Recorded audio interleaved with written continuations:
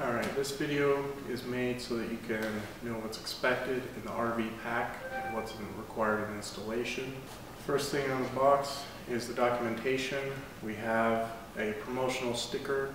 You can apply this to a window in the RV. We have the WiFiRanger Sky DOE version. It has 30 feet of outdoor rated Cat 5 Ethernet cable. And then we have the go-to. So here you can see we have our indoor product. It's going to penetrate with a Wi-Fi signal through the entire RV, so it's not an issue to tuck it away in a cabinet where it will be hidden and unobtrusive. We have the outdoor product, the WiFiRanger Sky.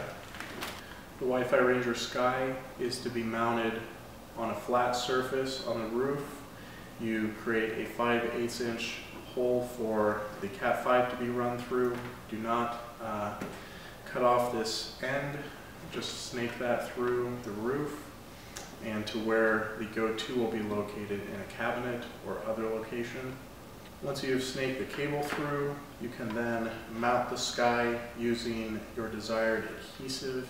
We recommend using a high-grade adhesive that is made for the materials of the RV's roof. Once that is flat mounted and sealed on the roof, you can install the go-to within the cabinet. There's nothing special about that, but keep in mind that the customer is going to want access to the LAN ports, to the power port, and to the USB. So it can be mounted flat on the wall in order that all these things are accessible. So once you have your Sky installed on the roof with its Cat 5 Ethernet cable run down to the cabinet or other location of the go-to, then you're going to need to power the go-to. But first, always plug in the Sky before powering the Go. These two units are individual routers and they require a feature called WiFi control to be synced. So prior to powering, you want to plug in the Cat 5 cable in order that that synchronization stays.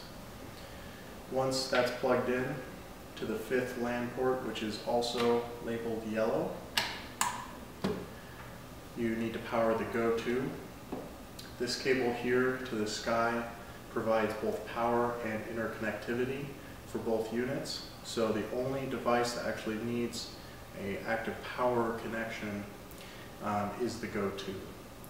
We provide a 110 volt AC power supply, which can be plugged in simply to its power port and then an AC outlet.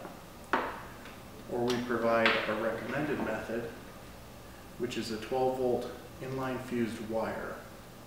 This wire is 4 feet long and it can be connected directly to the RV's battery system.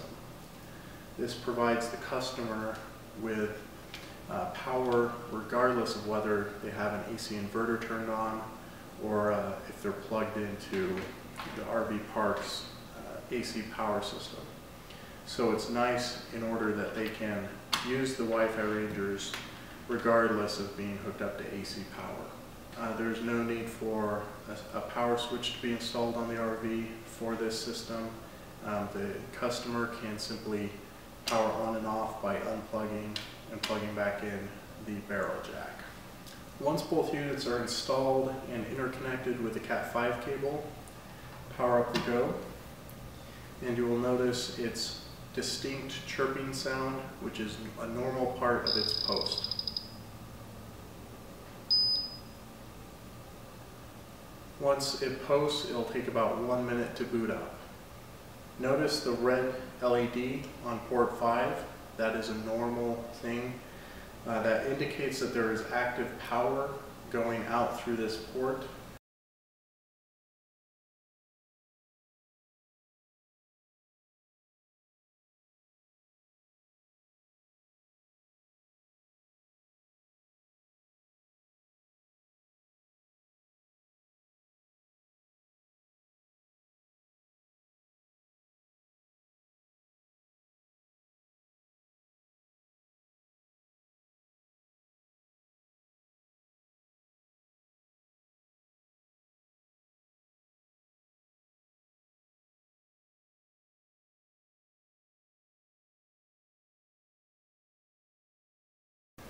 As always, we recommend that you track the ID numbers found on the WiFiRanger Go, the WiFiRanger Sky,